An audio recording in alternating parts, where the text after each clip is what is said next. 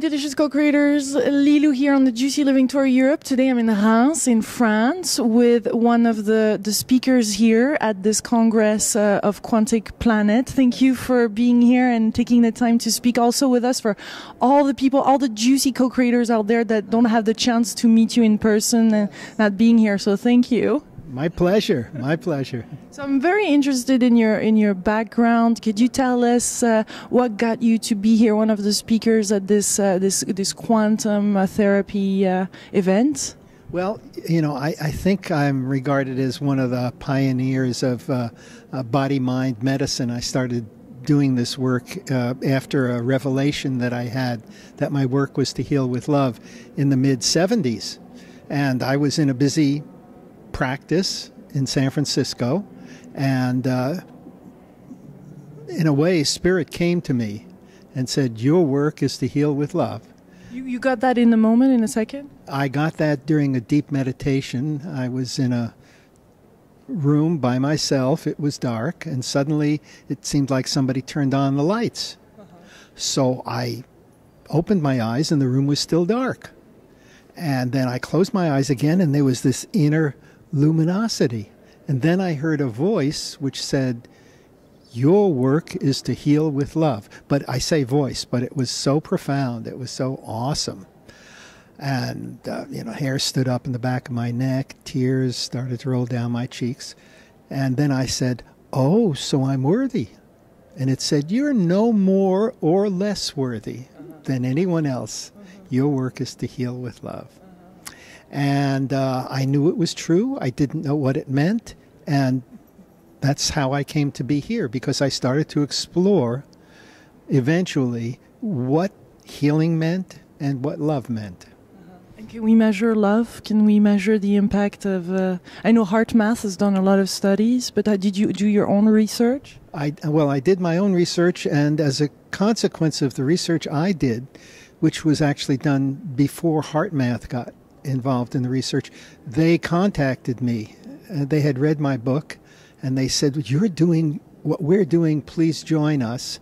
So I became a member of their scientific advisory board for 6 years, and so I did research with them. And when I started doing the DNA research that I eventually did, they did the measurements on me, and I'll be demonstrating some of the measurements that were taken at HeartMath when I enter into states of coherent love. In other words, there's a way of electromagnetically measuring when you're in a state of expanded coherent love.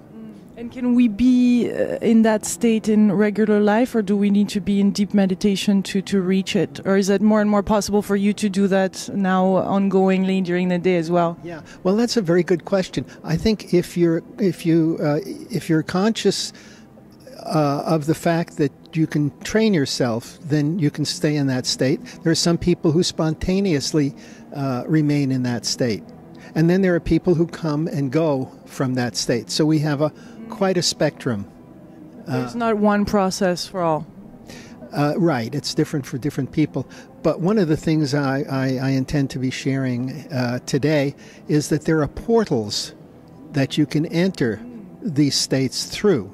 And today I'll be focusing on the heart portal, that opening, that heart space that opens us to expanded awareness. Well, tell us more now about that. We're getting in there. We want to hear more about that. I guess, don't you want to hear more about it? This heart portal, what makes it open up, and why do you call it a portal?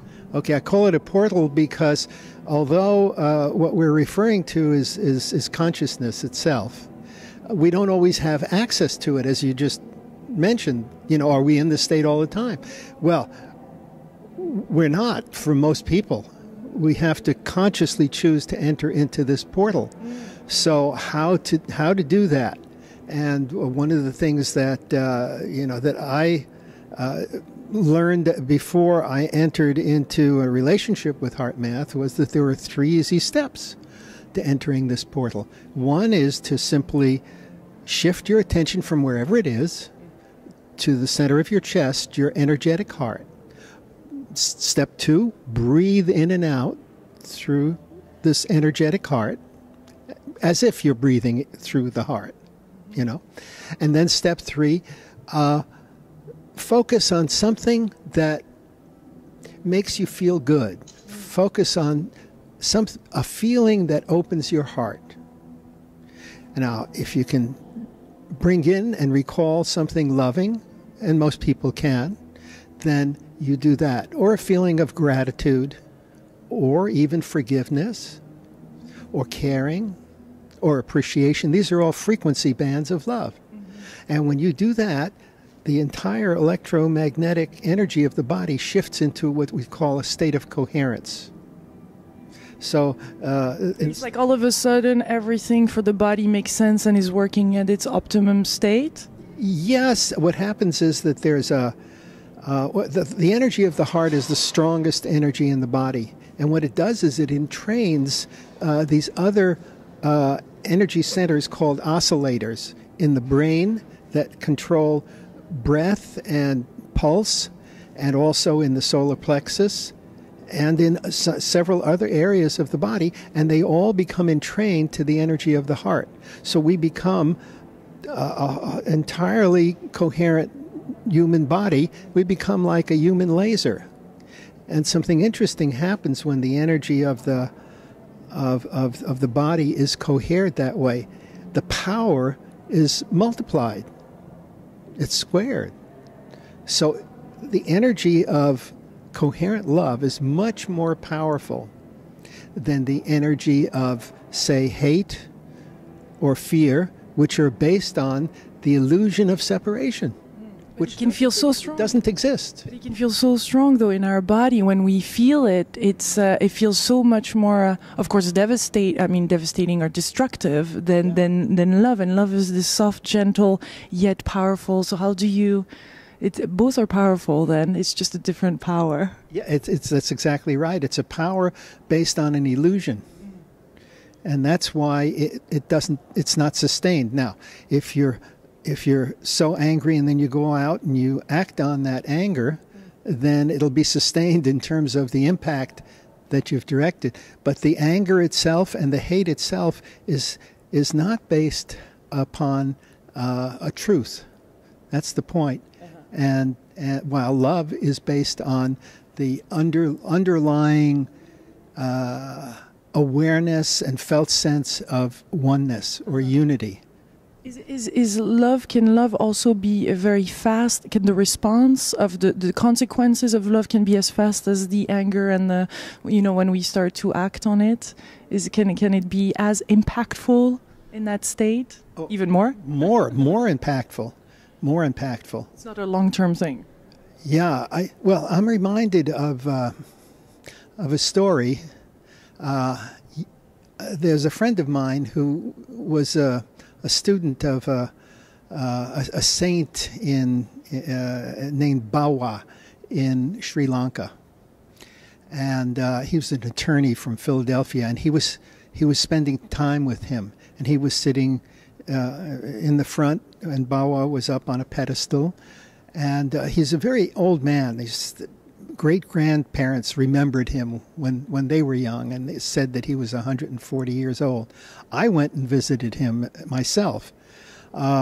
So apparently, and this is, I guess, a first-hand report, some man comes running in, disheveled and angry, and starts running at Bawa with a knife. I'm going to kill you, And this friend of mine, he was going to get up and jump him, and Bawa was just sitting there, and the man came up to him, and Bawa opened his shirt and pulled his neck, he exposed his neck, and he said, "My brother, may the taking of this life bring your soul the peace that it seeks." And he just, exposed his neck, and the fellow just stopped and dropped his knife, fell down on his knees, started crying and sobbing. And then he said, "My brother, go home, wash up, and come back." And of course, he became a disciple. It's a true story. So, what about this power of love? This was not only the power of a coherent love, it was a coherent love that was totally in alignment with source. There was no separation between Bawa and this man from Bawa's perspective and from the perspective of the divine. And we all have access to that. We all have this access of being the divine. Inherent nature. See, because loving consciousness is our inherent nature. I mean, it's the recognition, it's the felt sense of oneness. There is only one, appearing as many, appearing as a multiplicity, appearing as many forms. But the forms arise from the one source, and then they exist, and then they subside. So we create suffering when we become attached to the forms, or we resist the arising of the forms. So there are different portals to this. That's what I was saying. One portal is to dive into whatever it is that's arising and go back to the source of what's arising, and you find that it's made of consciousness. There is nothing there, and there's no one to whom it's arising. So this sounds rather vague, but in my seminars and workshops, this is where we lead people, and this is what they realize. So do you also speak of the diseases and the reasons why we have those diseases? Is that then that the love is not entering anymore and flowing freely, or what is your understanding of why we have those in our lives? Well, when I started to explore healing with love, in my practice, actually, with select patients, I came to realize that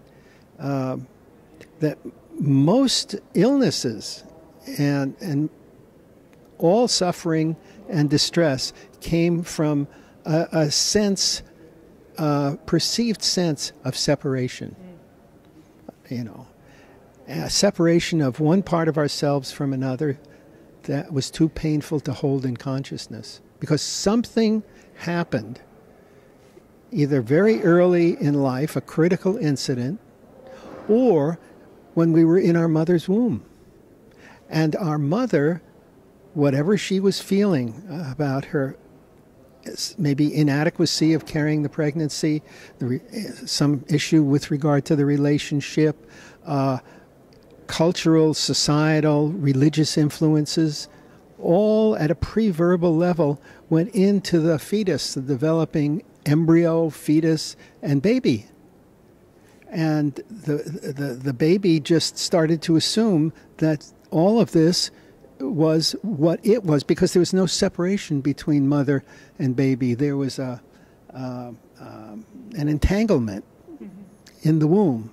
Quantum entanglement. Quantum entanglement between mother and baby. And also picking up what the father was feeling, you know.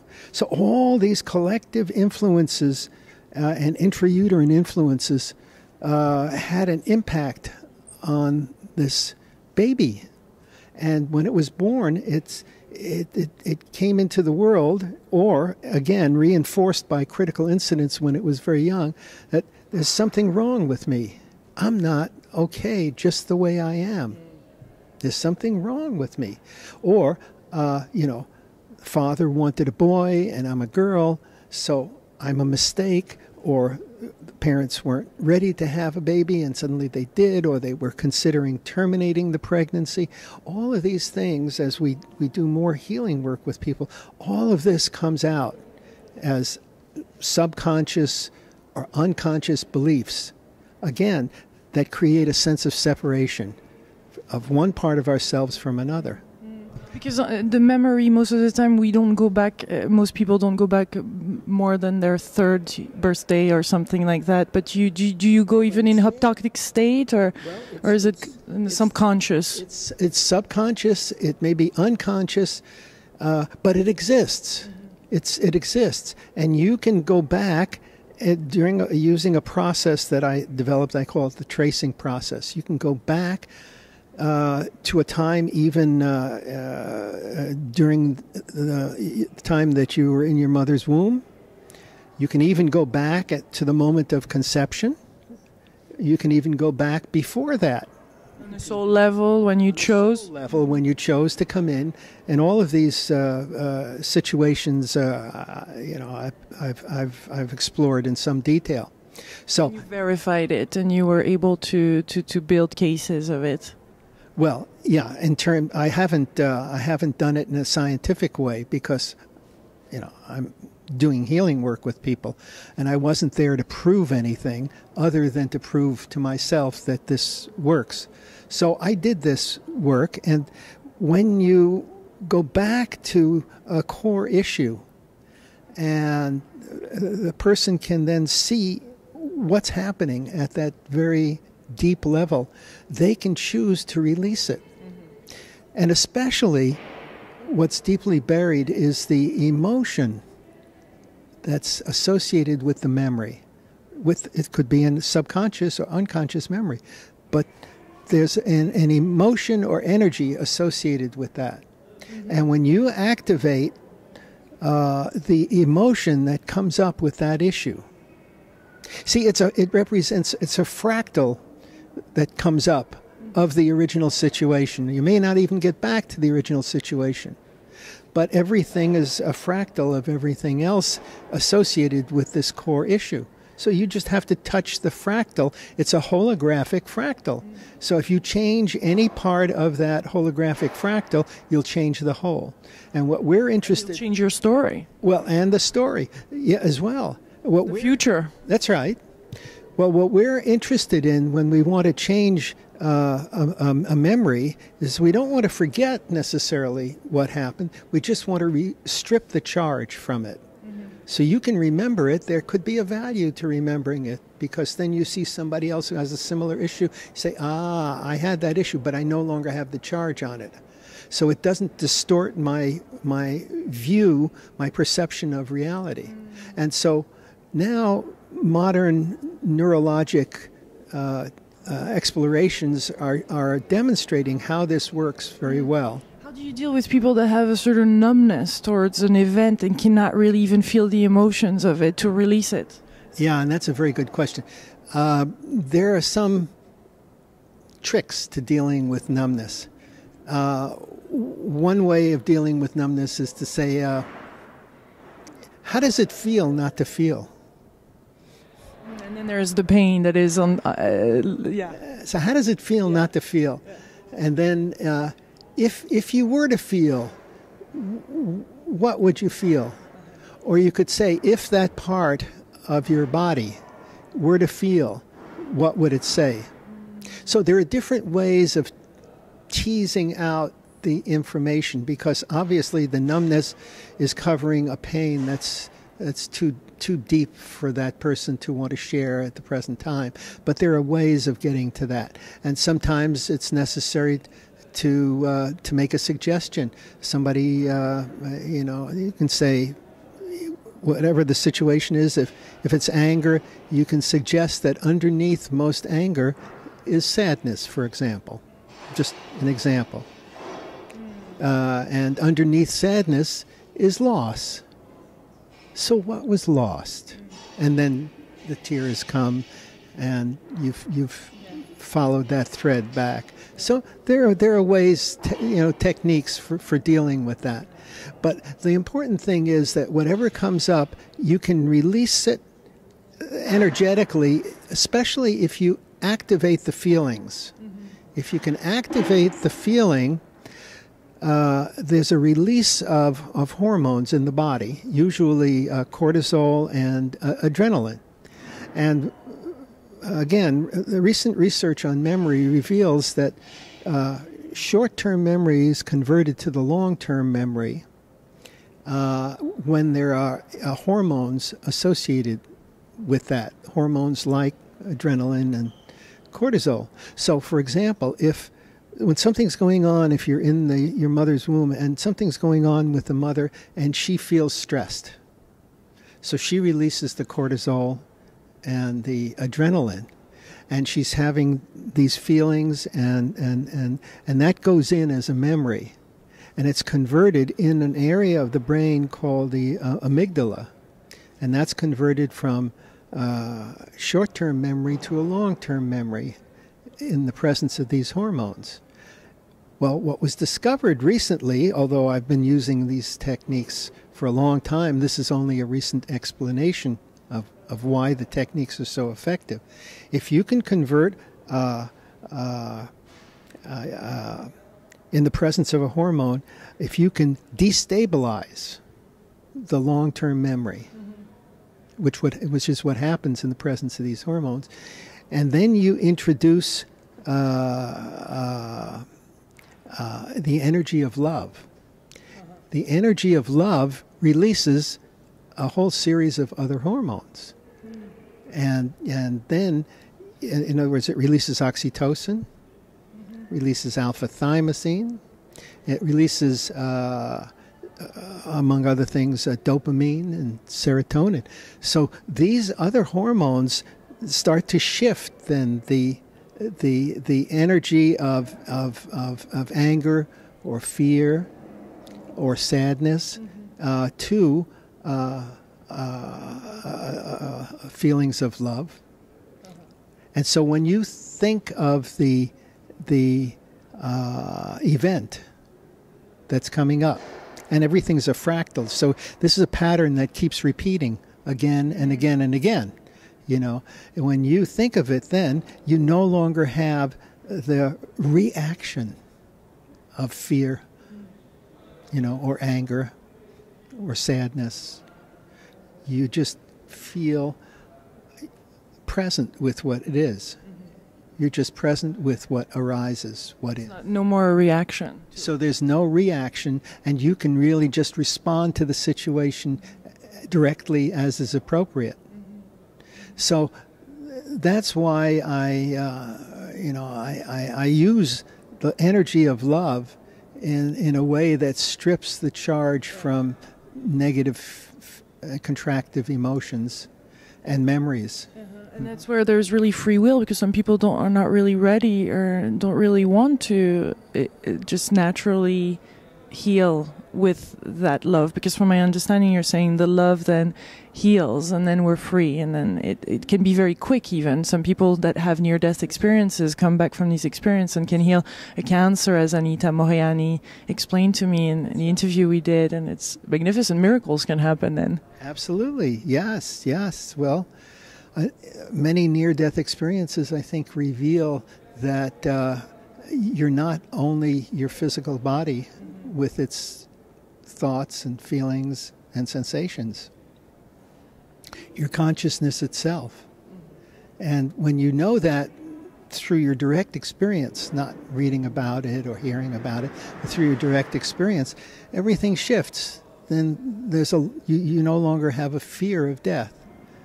You know, you might want to stay and enjoy and live your life, but you can be much more present then, because there's not a fear of death.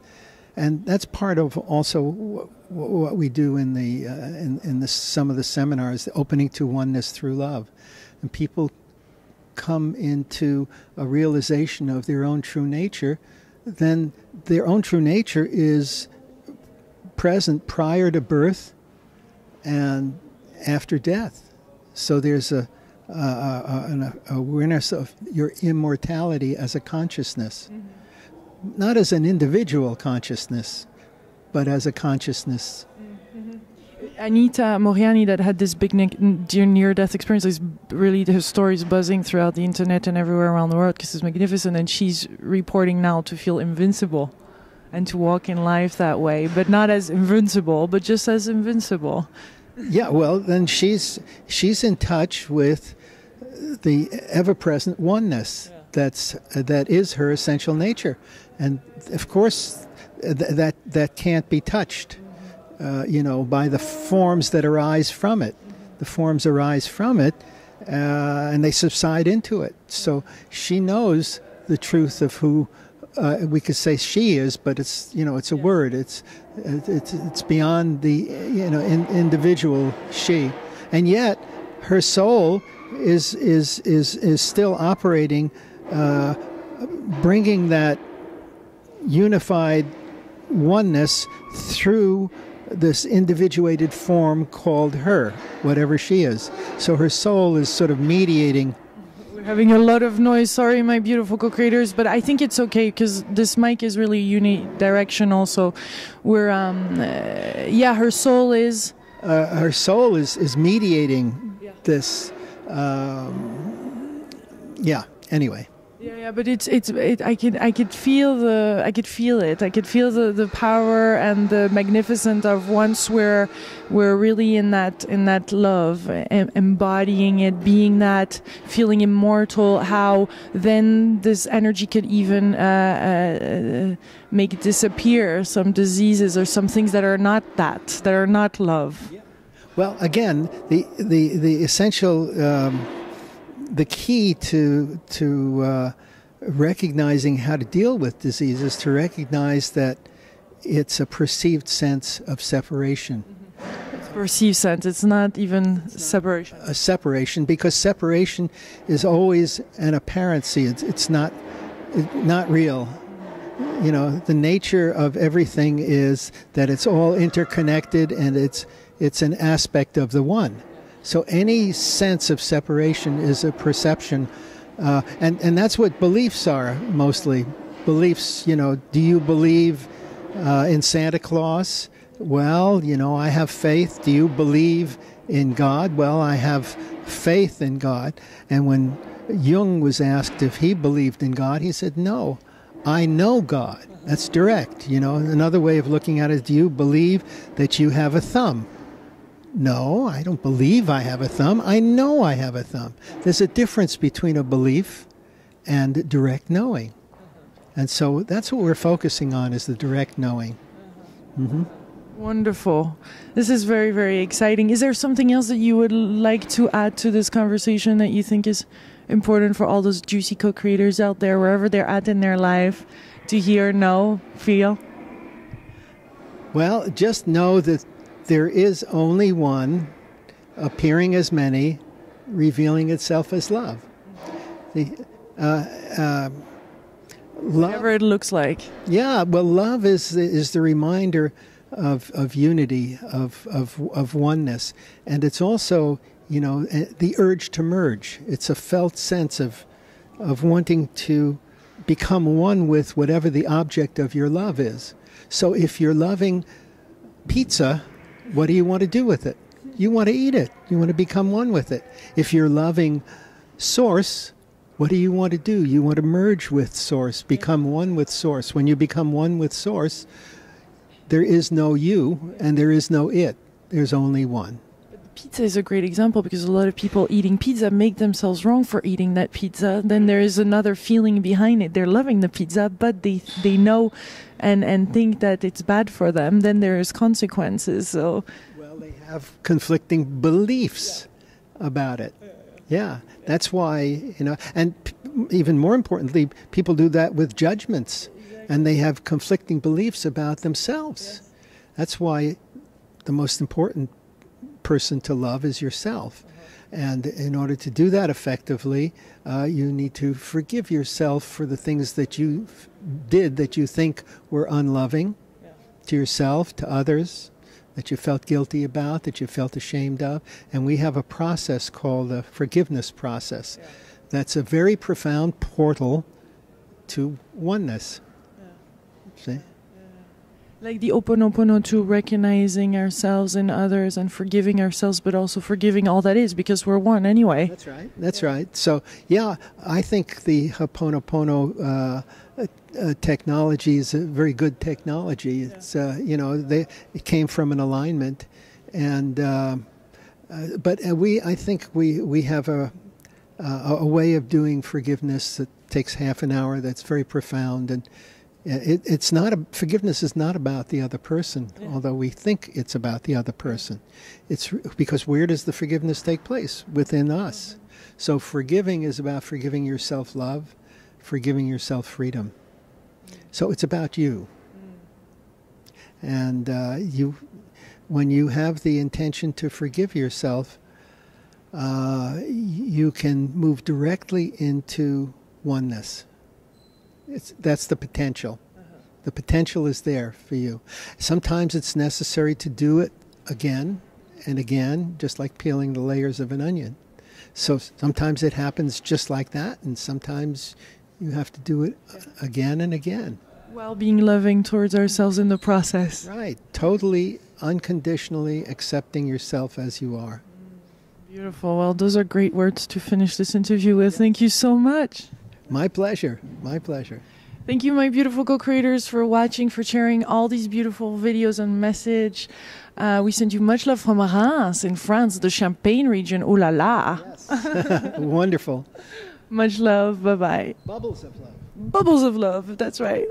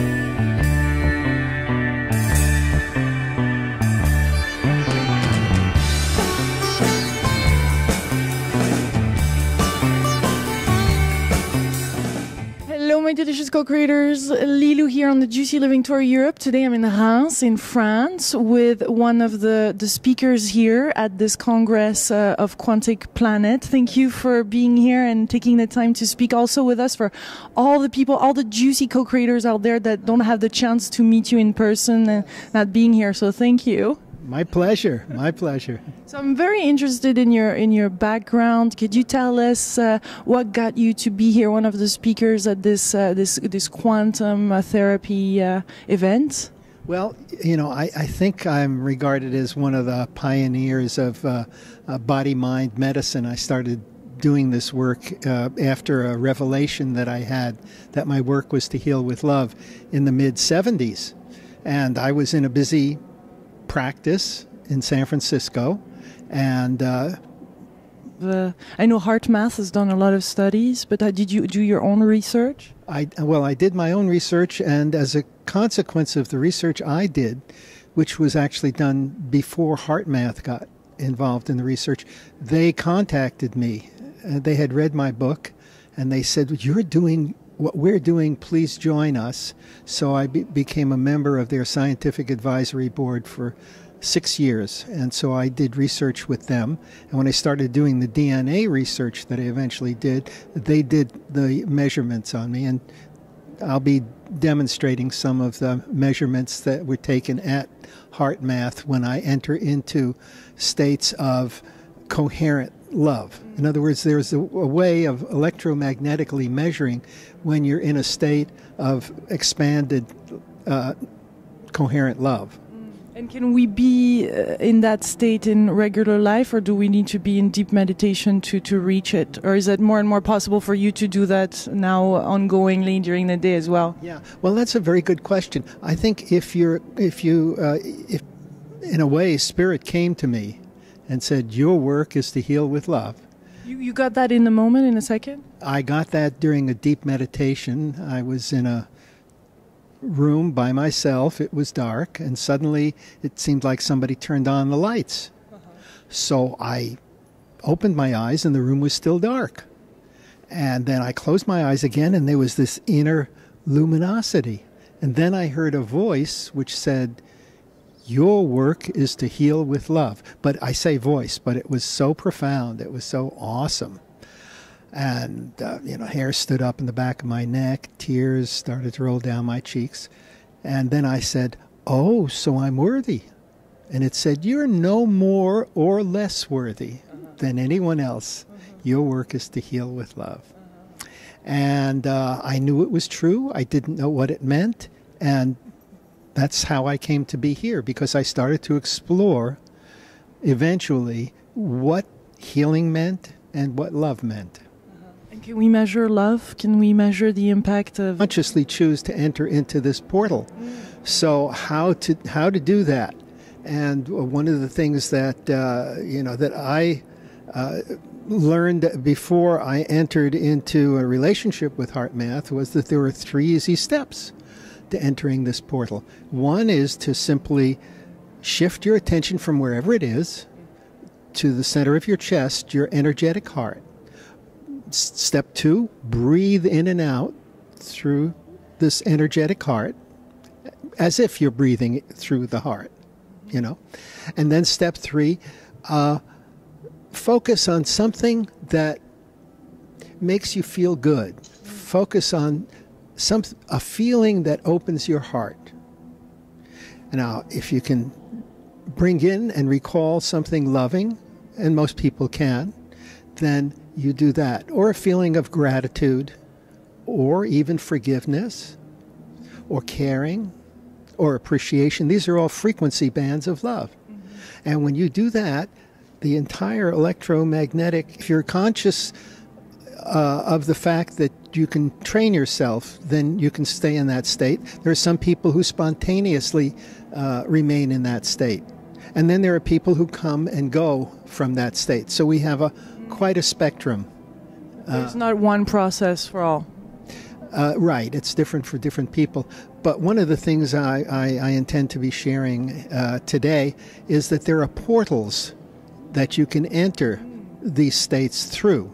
And today I'll be focusing on the heart portal, that opening, that heart space that opens us to expanded awareness. Well, tell us more now about that. We're getting in there. We want to hear more about that. I guess, don't you want to hear more about it? This heart portal, what makes it open up, and why do you call it a portal? Okay, I call it a portal because although what we're referring to is consciousness itself, we don't always have access to it, as you just mentioned. Are we in this state all the time? Well, we're not for most people. We have to